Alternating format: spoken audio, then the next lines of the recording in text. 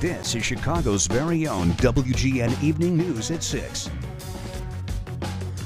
This reform is one of transparency and safety. There are still crimes that we cannot hold a person in jail for committing them pretrial, despite how dangerous they may be. State Supreme Court says an overhaul of Illinois' criminal justice system is constitutional. That decision will make Illinois the first state in the nation to eliminate cash bail. And WGN political reporter Taman Bradley is live in the loop with the latest now. Taman? Ray and Micah, in the fall, 100 of Illinois' 102 state's attorneys opposed the law. Now they'll all have to enforce it.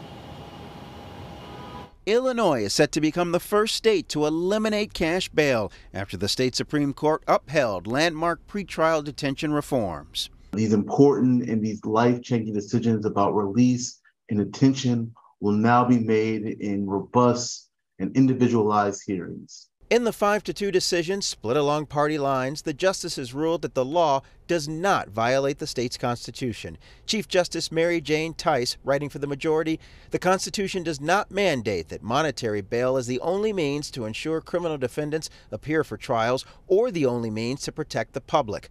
Cook County State's Attorney Kim Foxx lauds the ruling as a victory for economic and racial justice. It feels good to be on the right side of history. The reality is that we knew that this legislation was constitutional, and the reality also was that we had a bail system in place that was not necessarily keeping our communities safe, that was keeping people locked in jail pre-trial simply because they were poor and not a threat to the public. The decision is a win for Governor Pritzker and the Democratic-controlled legislature, who for years faced criticism for pursuing no cash bail.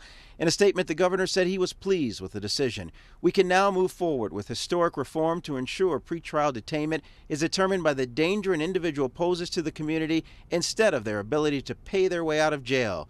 That view is not universally held. 58 county state's attorneys fought the law, arguing it will make communities less safe. Bob Berlin is the DuPage County state's attorney.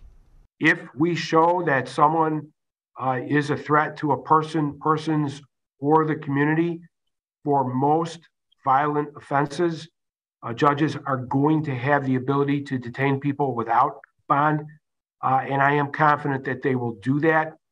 But unfortunately, there are still some offenses, burglary being one of them.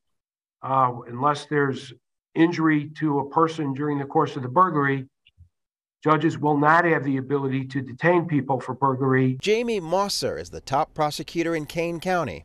I remain concerned that we're going to see spikes in certain areas of crime and certain people because we can't hold them. Defendants currently being held in jail because they couldn't pay bail will be able to petition the court for pretrial release beginning September 18th. We're live downtown. Taman Bradley, WGN News. Thanks, Taman.